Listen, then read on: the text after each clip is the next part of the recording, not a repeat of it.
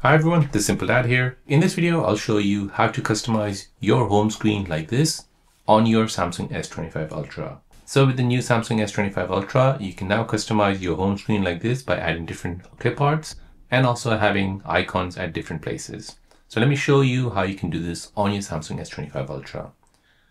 So to do this, you want to first go ahead and open up the Samsung Store, search for Store. This is the app you need. Here you need to go ahead and search for Good Lock. Go ahead and download this app. Once downloaded, go ahead and open the app.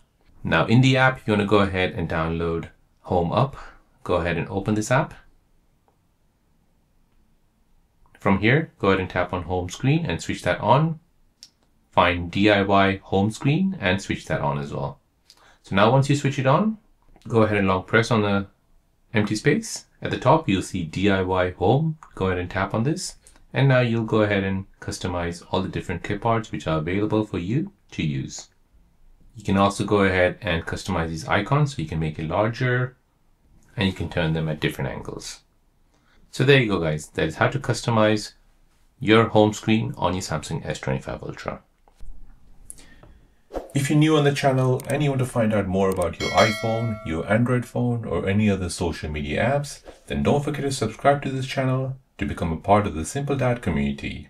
Hit the like button if you find this video useful.